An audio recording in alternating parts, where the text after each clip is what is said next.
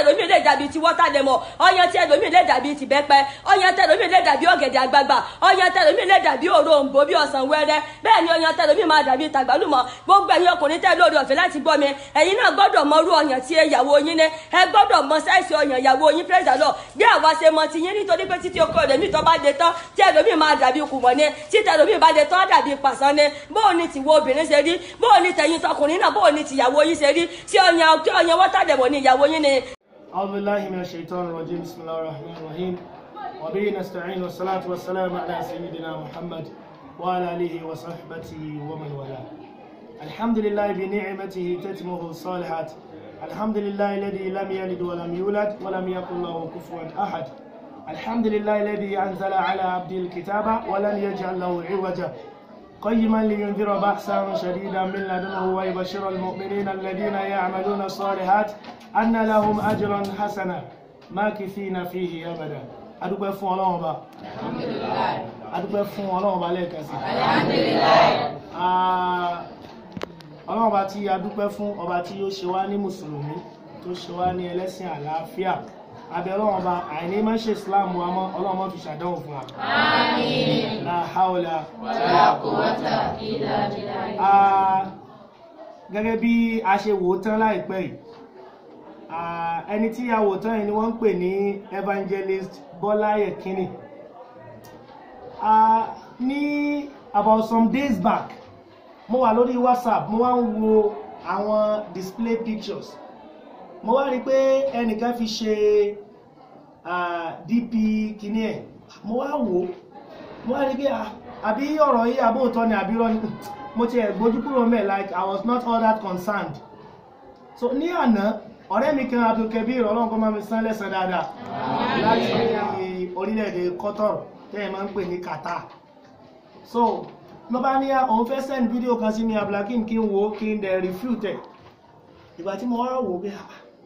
kódà èyí tá tí ẹ wò, èyí tí mo wò lánàá ẹ̀ was ebi tí ẹnìkan ti wá interview wọn pé bóò ni òjíṣẹ́ Ọlọ́run ṣe lè máa sọrú àwọn ọ̀rọ̀ yìí jáde lẹ́nu. Ló bá wò pé ìtàwọn ń sọ igi ṣe pé àwọn dédé sọ, kódà ó wà scriptural. Ló bá tún mú evidence wá, evidence tó mú wá nínú eléyìí tí mo wò yẹn, òun ló wà nínú the book of Proverbs chapter 5. Ó wá bẹ̀rẹ̀ sí kà, ó wá ń ṣàlàyé fẹ́ ni ẹ̀. Mo wá wò pé ẹni yìí kò gbọ́dọ̀ jẹ́ ẹni tí àwọn èèyàn ò tí mọ̀ bẹ́ẹ̀. Mo wá lọ sórí Facebook, mo wá type orúkọ ẹ̀, Evangelist Bola Yekinni. Ó wá gbé page ẹ̀ wá, mo wá lọ bẹ̀, mo wá lọ wò. Now mo wá observe pé ọ̀pọ̀lọpọ̀ àwọn wáàsí ló ti lọ tí arábìnrin tó ti ṣe sáyé táwọn èèyàn ti rí wò. Mo wá click lórí ìkan bẹ̀ tó jẹ mọ́ ti wedding. Níbi wedding yẹn àwọn èèyàn bíi 5-6 ni wọ́n ń ṣe wedding jọ kan náà. Woman yẹn wá bẹ̀rẹ̀ sí sọ̀rọ̀, ìwọ ọkùnrin ó gbọ́dọ̀ mọ̀ sáìsì ọyàn ìyàwó rẹ̀. Ó wá gbé ọwọ́ àwọn ọkùnrin, ó gbé sí orí ọmú ìyàwó, àwọn náà wá bẹ̀rẹ̀ sí smoosh, wọ́n bẹ̀rẹ̀ sí fọwọ́ kàn nínú ṣọ́ọ̀ṣì. Lẹ́yìn yẹn ó tún wá gbé ọwọ́ àwọn obìnrin, ó gbé sí nǹkan ọmọkùnrin àwọn ọkọ wọn pé káwọn náà máa fi ilẹ̀ tó pé tó bá le tán, ìmí lè dàbí kùmọ̀, ìmí lè dàbí pàṣán, ìmí lè dàbí kùkùté àti bẹ́ẹ̀ bẹ́ẹ̀ lọ. Mo ní ibi wàhálà àkọ́kọ́ ni pé àwọn wo ni ó máa ṣe wáàsí nínú ilé ìjọsìn Ọlọ́run. Àkọ́kọ́ náà ẹni tó ń ṣe it's absolutely very wrong. Káti ẹ̀ kọ́kọ́ gbé tí ń sọ tì ká fi sẹ́gbẹ́ kan,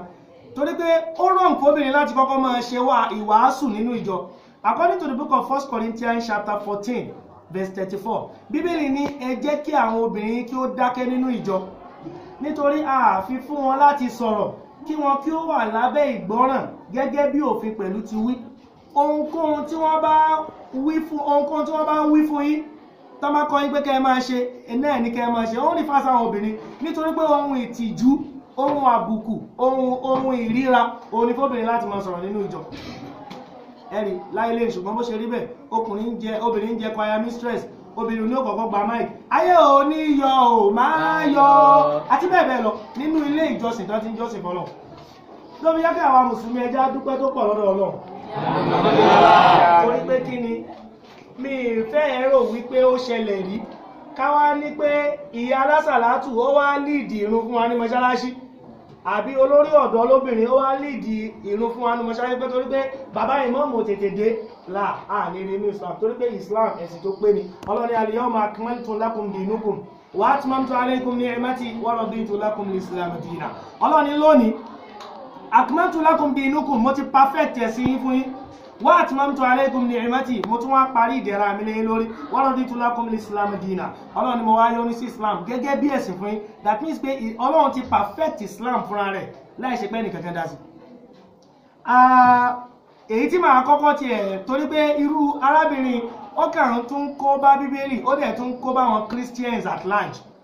torí pé Bíbélì sọ̀rọ̀ kan in the book of 2 Timothy chapter 3 verse 16. All scriptures is given by inspiration of God and is profitable for doctrine, for reproof, for correction, for instruction in righteousness.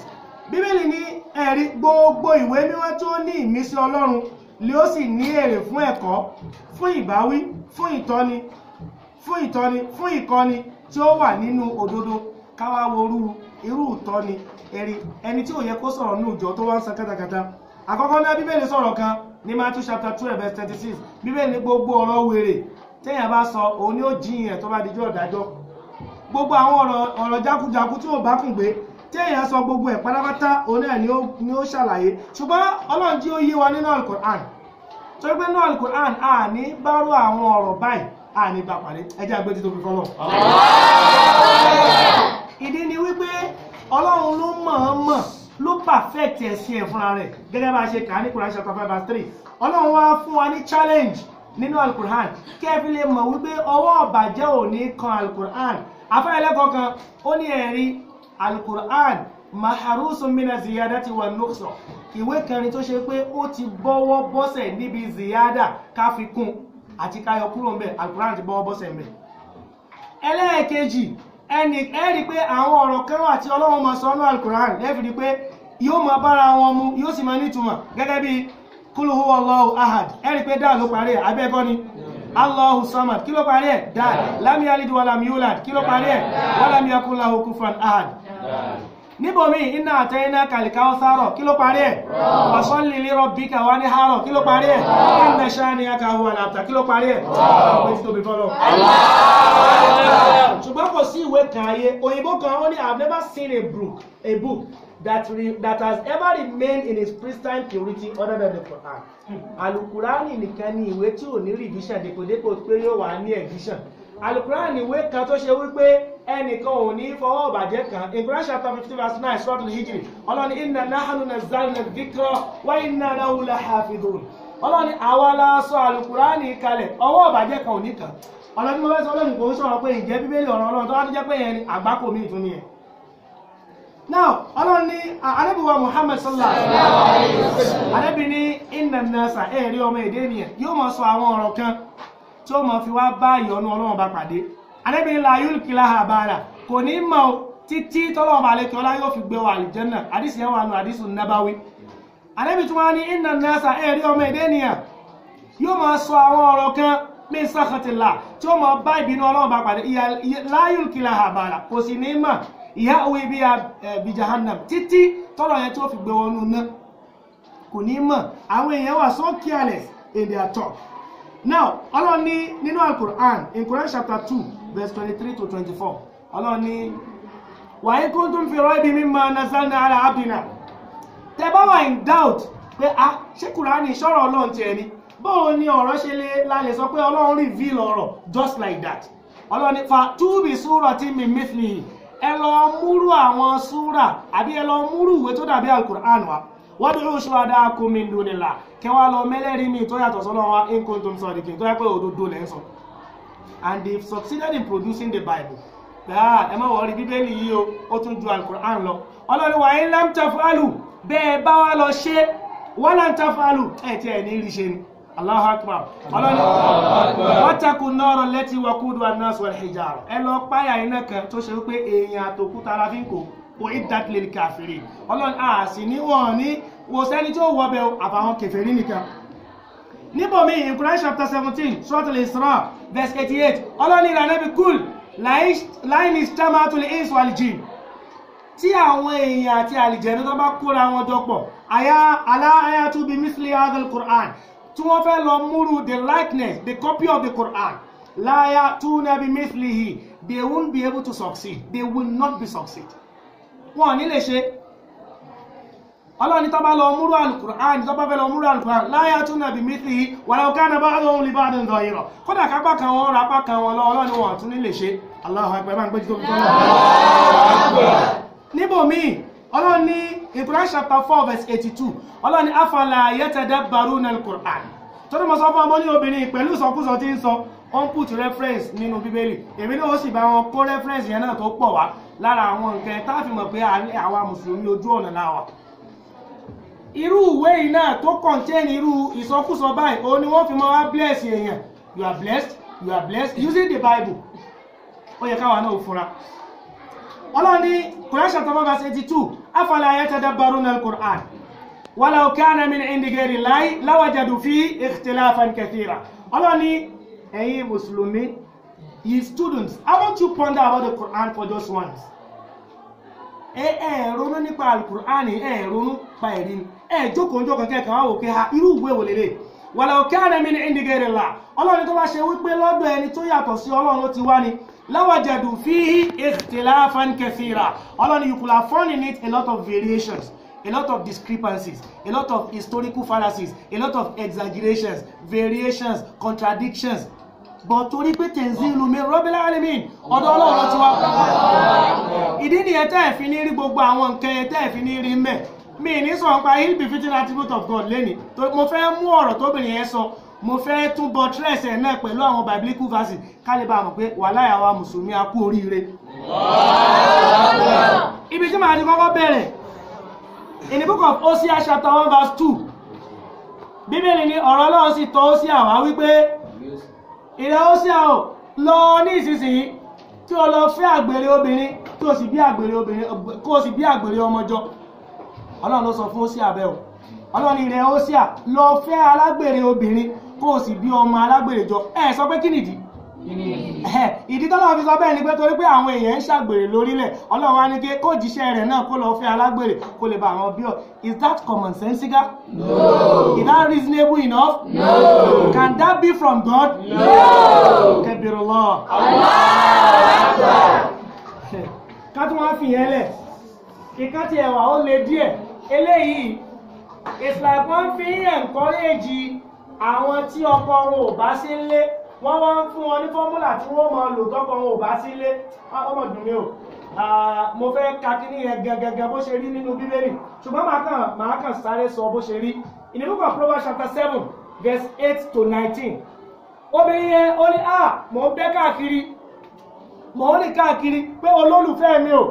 mo ni mo ti fẹ́ ṣàgbákò rẹ pé mo jẹ̀ tún ti wá tún bẹ́ẹ̀dì mi ṣe mo tún ti wá fi pẹ̀fíìmù ọlọ́run dídùn sí èmi wá ń wọ ẹ káàkiri pé mọ̀ bọ̀ tí ẹ̀ jẹ́ ká gbá ẹkùn ọ̀fẹ́ wa títí tílẹ̀ ó fi mọ́ Allahu Akbar nínú ọlọ́run ètò wá fọ́nì sí mi jù tó fi parí ọmọ nítorí pé ọkọ mi ò sí lé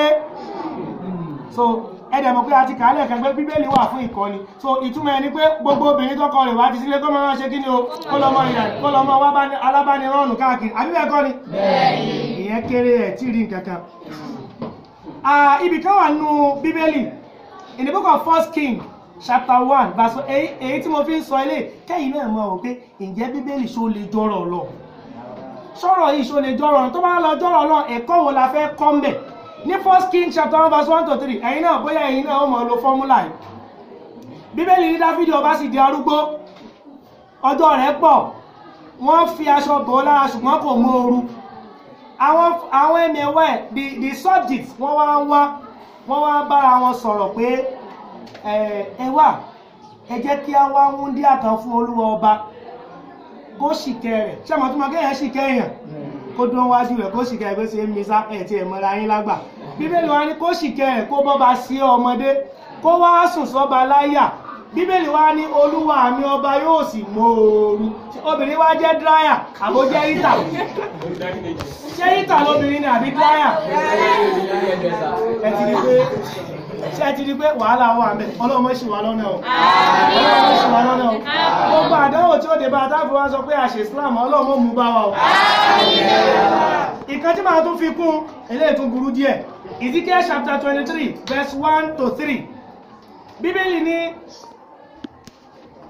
bó ti ẹ̀ pé èyí tí mo kọ́kọ́ sọ lẹ́ẹ̀kan ní kíngẹ Wàsíù Àyìndé kọrin kan ọ̀gá mi ló máa ń lò Aláàjì Yusuf Adépọ̀jù Ọlọ́run kó má ṣàbá lékún àlàáfíà wọn ó ní olólùfẹ́ mi ragabo mi ṣe rántí ẹ má pàrọ̀ ẹ rántí olólùfẹ́ mi my dear wá sùn sí mi láyà èmi náà máa kù sí ẹ lọ àṣẹ́nu Bíbélì ló ti rí ṣé àmọ́ pé inú Bíbélì ló ti rí ẹ̀rí bí orí sọ àwọn mú theory wá àwọn náà wá practicalize náà ní Ezekiel chapter 23 verse 1 to 3 Bíbélì ní ọ̀rọ̀ Olúwa sì tọ̀ Ezekiel wá pé àwọn obìnrin méjì wọ́n ṣe panṣágà ní ìgbà èwe wọn ìkíní tí ṣe Alia ìkejì tí ṣe Oliba wọ́n ṣe panṣágà ní ìgbà èwe wọn níbẹ̀ ni a ti gbé tẹ ọmú wọn méjèèjì níbẹ̀ sì ni a gbé rin ọmú wúndí àwọn méjèèjì ẹ dákun nínú ọ̀rọ̀ lọ kí mọ́mù wá bọ́ sórí bíbà níjọ́ Friday kó wá ní pẹ̀lú ògbọ́ Ọlọ́run àwọn aka Al-Qur'an fún wa a'udhu billahi minash shaitonir rajim bismillahir rahmanir rahim àwọn ọmọ méjì kan wọ́n ṣe panṣágà ní ìgbà èwe wọn níbẹ̀ ni a ti gbé tẹ ọmú wúndí àwọn èèyàn mọ̀ wò pé ṣe é ṣe pé mọ́mù ti mú kó dín wá síbí Ọlọ́run ṣì wà lọ́nà ìwé kan táwọn kan gbé lọ́wọ́ nìyẹn tó ń pè lọ́rọ̀ Ọlọ́run o Bíbélì mi ni wọ́n máa gbé o Bíbélì mi ni wọ́n máa gbé bí mo bá kà á máa tún kà á Bíbélì mi ni wọ́n máa gbé Bíbélì mi ni wọ́n máa gbé. Ṣé kí lè yẹrí kà mẹ́rẹ̀? Kí lè yẹrí kà mẹ́? Ní Songs of Solomon eléyìí lé díẹ̀ ẹ jẹ́ rárá máa mú díẹ̀ èmi náà pose question yẹn sí in the book of Songs of Solomon chapter 8 verse 8 Songs of Solomon chapter 8 verse 8 Bíbélì ní àwa ní ọmọbìnrin kan ṣùgbọ́n òun kò ní ọmú kí ni àwa yóò ṣe níjọ́ tá bá fẹ́ fi lọ́kọ bóyá ìbéèrè Bíbélì ní ìwọ náà ìwọ tó jọkùnrin ó wá márì ó wá rí pé alẹ́ ọ́nímù ó wá discover pé ìyàwó rẹ̀ ò ní kò lọ́mú kankan kí ló ṣe ń gbà náà ẹ lè jáde àbẹ́ kò silicon sí Ọlọ́mọ ṣì wà lọ́nà ìwé ẹ̀sìn kan la ti ń ka eléyìí jáde tí ń sọ̀rọ̀ nípa Ọlọ́run ìwé ẹ̀sìn kan la ti ń sọ eléyìí jáde this is abnormal ètò wa le jù in Songs of Solomon nínú Songs of Solomon kódà tẹ́ bá lọ ka Songs of Solomon láti ìbẹ̀rẹ̀ ní Songs of Solomon chapter 1 verse 1 to 3 Bíbélì ní Songs of Solomon eléyìí tún le díẹ̀ ní Songs of Solomon chapter 7 verse 7 to 8 Bíbélì ní olólùfẹ́ mi wò ìwọ ní ẹwà ẹ̀yin náà máa gbọ́ eléyìí nínú ọ̀rọ̀ Ọlọ́run ó wù mí ní tòótọ́ ó fi àkàrà dídùn dá mi dúró ó fi èso ogi tù mí lẹ́nu nítorí àìsàn fẹ́ ń ṣe mí ọwọ́ rẹ̀ sì gbà mí mára ẹ̀yin obìnrin ará prime o ẹni tó wà láfẹ́bù ẹ̀yin obìnrin ará Jerusalem o ẹ má ṣe jẹ́ kí olólùfẹ́ mi sálọ olólùfẹ́ mi ó ń bọ̀ tìkọ̀ ó ń bẹ́ lórí àwọn òkè kékèké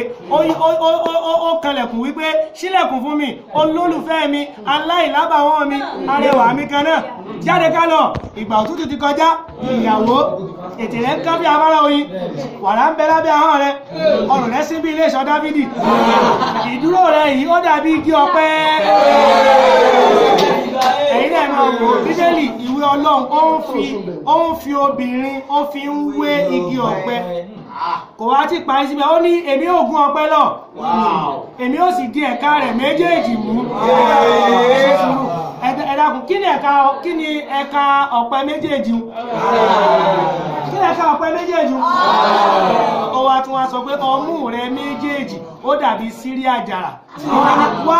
ẹ máa wo àwọn tí wọ́n kẹ́ mọ̀ pé kàtá ni wọ́n ló bá ní wá olólùfẹ́ mi jẹ́ kí a lọ sí pápá ṣe ìpò lórí ibùlẹ̀ tó kọ́ oko kan lọ sí pápá ibi tó ju ọlọ́mọ òtó ibi tí wẹ́ bí ìyá rẹ̀ bá ń pè gan kò ní gbọ́ jẹ́ káwọ̀ sí ìletò wọ́n nì jẹ́ kí àwọ̀ bí àjàrà rúwé àbí bí igi granite bá là àbí tí ìtànà bá là àti bí igi granite bá rùdí ìtumọ̀ ẹni pé kóbìnrin ó bẹ́ẹ̀ kọ́kọ́ yìí sí ọkùnrin wọ́n wá sọ fún pé níbẹ̀ ni èmi yóò ti fi ìfẹ́ mi fún tàbí pé òun ó kọ ẹ̀yìn sí ọkùnrin òun ó mọ fáyà lọ́ntì ẹ̀ yóò mọ kí náà ṣùgbọ́n táǹkì lọ yóò mọ wá wo wájú pé if there are any obstacles coming ahead òun ó tètè lè dictate ọlọ́mọ ṣì wá lọ́nà ọlọ́mọ ṣì wá lọ́nà ìdílábí sọ ilé ẹ máa wo orú wáàsí tẹ́ ẹ máa gbọ́ tó kọ́ àwọn èèyàn wọ́n ò rí irú àwọn èèyàn báyìí wọ́n ò rí wọn léèyàn náà wọn sì kì í ṣe èèyàn náà eléyìí tún ṣò fún wa ó tún ẹni tó wá kí tó tún wá sọ fún wípé àwọn ọ̀rọ̀ tẹ́ ẹ̀ sọ is not biblical ó tún wá proof pé nínú bíbélì ló wà àwa dúpẹ́ lọ́dọ̀ Ọlọ́run pé irú bẹ́ẹ̀ kò sí nínú ìwé tiwa kò tó gbàdúrà wá kò tó gbàdúrà wá o máa já hallelúyà kò tó gbàdúrà wá Allah kò tó gbàdúrà wá o máa já hallelúyà kò tó gbàdúrà wá. Má jẹ́ ìṣíwí má jẹ́ ìṣìsọ o má jẹ́ ń pé Jésù lọ́lọ́run má jẹ́ ìṣìsọ má jẹ́ ìṣíwí o má jẹ́ pé Jésù lọ́lọ́run má jẹ́ ìṣìsọ. Wọ́n bá ti ṣíwí wọ́n bá ti ṣìsọ o àwọn tó ń pé Jésù lọ́lọ́run wọ́n bá ti ṣìwí wọ́n bá ti ṣìsọ àwọn tó ń pé Jésù lọ́lọ́run wọ́n bá ti ṣìsọ. Ohun tí ó dé bá wa tá a fi padà sọ pé Islam ò kì í ṣọ̀nà ibòmí ìlọ̀nà ọlọ́mọdé ò dé bá wa. Àdánwò ńlá ni ọlọ́mọdé ò dé bá wa. Subhanakallahumma wa bihamdik ashhadu an la ilaha illa anta astaghfiruka wa atubu ilayk subhana rabbika rabbil izzati amma yasifun.